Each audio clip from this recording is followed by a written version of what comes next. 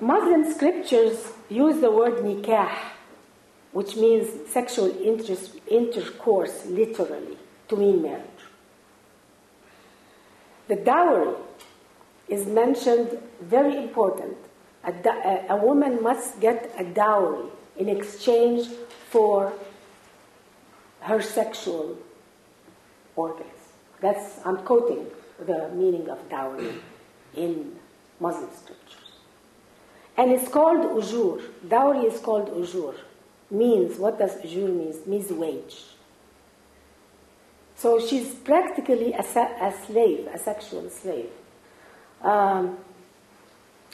And slavery was never abolished under Islamic law. A man is allowed to have sex with slave women. Sexual slavery is allowed. And women captured in battle, if they are married, they are automatically, their marriage is annulled.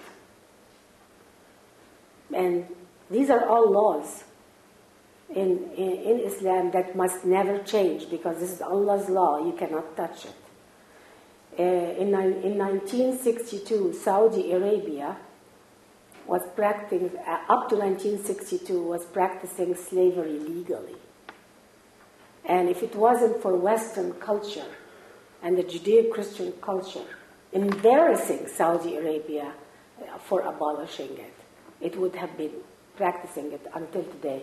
In 1962, there were riots in Mecca and Medina by people who owned slaves and said, how can you make something in Sharia illegal? And this is Islamic law. And Islam never abolished slavery. The testimony of a woman in court is half the value of a man. So if a woman and a man go to court against one another, guess who wins? Automatically wins. It's the man. Revered Muslim theologian Imam Ghazali. He is a very prominent theologian. He's practically number 2 after Muhammad. Imam Ghazali, he defined marriage for generations of Muslims. And I'm quoting him. Marriage is a form of slavery. The woman is man's slave, and her duty, therefore, is absolute obedience to the husband and all he asks for of her. This is how many young men are brought up to view marriage in the Muslim world. For a Muslim woman to prove rape under Islamic law, she must have 4 male witnesses. If you don't have 4 male witnesses testifying that you have been raped, you better shut up and never report it. Because if you report it and you don't have any proof, you must have admitted adultery, which is against the law. So that's why rape is hardly ever reported in the Muslim world. A Muslim woman must cover every inch of her body, since it, under Islamic law, and by Ghazali, Imam Ghazali himself, stated that every part of a woman's body is aura, meaning a vagina. It's an aura. It should not be exposed, and that is why it has to be covered. A woman cannot leave the home without her husband's permission, and cannot befriend any other women if the husband doesn't approve of that woman. Let's say if she has a friend who's a little bit of a feminist, let me tell you, she will not befriend her anymore. She's a rebellious woman against Islam. Feminists are shunned in Muslim society. There is a well-known feminist in Egypt who had to leave the country because she was A death sentence was issued against her. Very few feminists dare to be really feminists in the Muslim and live inside the Muslim world, because you'll be branded immediately as having been an apostate. You become an apostate. If you advocate equal rights like men, it's against Sharia, it's against Islamic law, and you are advocating something that is against Islam. You become shunned immediately in society. This is a condition of really gender apartheid. Women deal with women, mostly family members, and men deal with men. Everything is more or less split. There are some weddings, they're split, social events are split, gender. You find yourself dealing only with women, and not all women. The ones that your husband doesn't want you to associate with, you can't associate with. You only associate with women who cover their head. I know people in Egypt, actually cousins, whose husband told her, don't associate this with this woman, she doesn't cover her head. So it limits them, it isolates them. It makes it impossible for women to get together, to demand their rights, and end up this state of gender apartheid. It's by design. It's all by design to really enslave women. And unfortunately, many women who want to be devout Muslims, who want to be good women, believe that this is what God wants. This is Allah. Allah wants us to be like that. We have to accept our inferior status. This is what Allah wants from us. And they end up becoming the jailers of their own prison. It almost becomes like a Stockholm syndrome. You embrace the ideology that is imprisoning you. You embrace your own prison and think and believe really that you're doing the right thing. Muslim scriptures describe women as deficient in intellect and faith. Imam Ghazali, he describes women as toys, crooked, half-devil, harmful, and detrimental to men. Believe it or not, regarding abortion was never been made illegal under Islam. And that's why there are abortion clinics in Egypt. It's not an epidemic because they like to have kids there, but it's not illegal. And many women, when they have an abortion in Egypt, they casually say, I had a courtage. They call it the French name. I had a courtage last week. Oh, are you okay? Yeah, that's it. So that may be a lesson to us that whether abortion is legal or not, it will be performed. And the most important thing really is to promote the moral and the education of girls to find another way for birth control and help society understand more than make it legal or illegal. It's not a matter of legal and illegal, because everything can be done, in my opinion.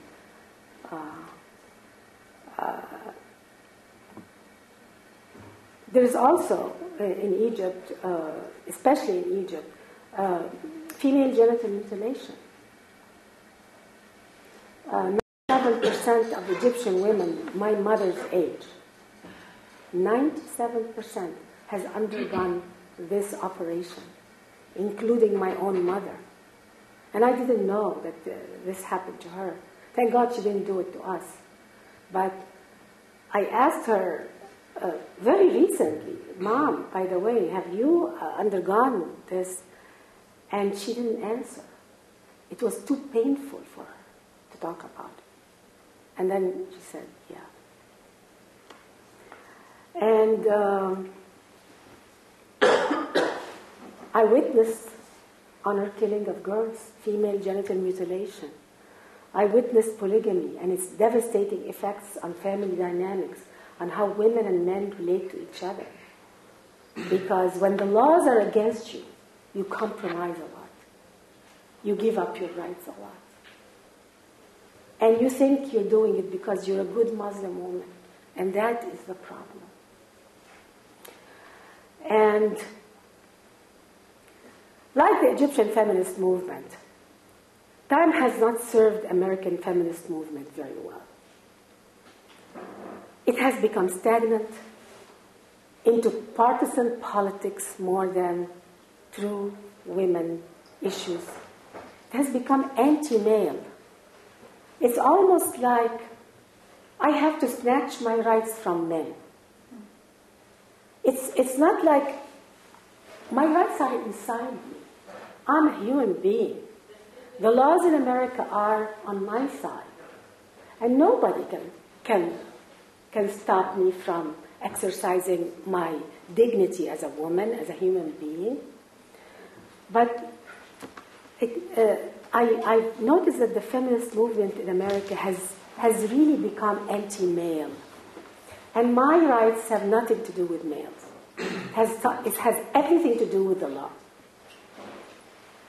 And if the law is right, my rights are going to be okay. It has also become pro-abortion in a country whose population, the West, the population in Europe and America without immigration would be decreasing. We need to populate this country. And it's very important that we look at that, of transmitting the culture to the next generation. Having children, in my opinion, is a privilege.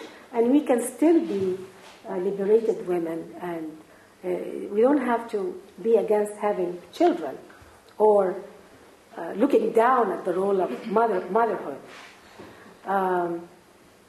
One of my first experiences in America was at a lecture in Berkeley, actually. I was still a newcomer to America.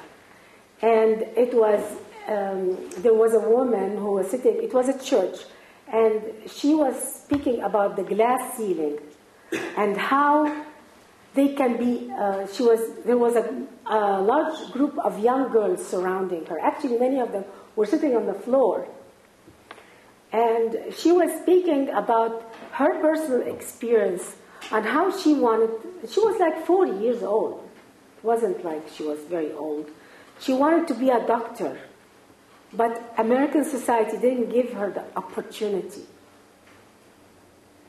And I couldn't believe what I was hearing and felt bad for the young girls who are being taught to blame others and to the victimhood mentality.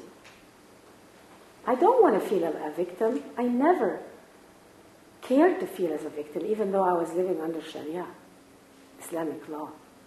And I don't think there are any laws in America against educating women, like in some Muslim countries. In my country, your rights, you have to snatch it. And I have a sister who's a physician. My cousin, I have another physician. In Egypt, they all strive to have it. Nothing stopped them. And I have many relatives, women relatives in Egypt, cousins, who are PhDs in physics and in economics. And I was just looking at this and I'm saying, where am I? These women have every opportunity legally in every way. American universities have more attendance, more female attendance than males. There's nothing stopping them.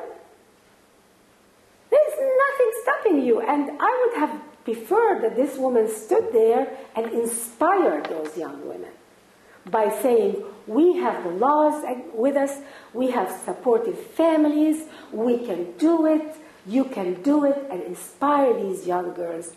But what I felt was she was making these girls feel victimized and feel bitter and angry at their own country. And that was not positive at all. American parents are not forcing their daughters to have an early marriage, depriving them of their dream education. What was she talking about, I thought.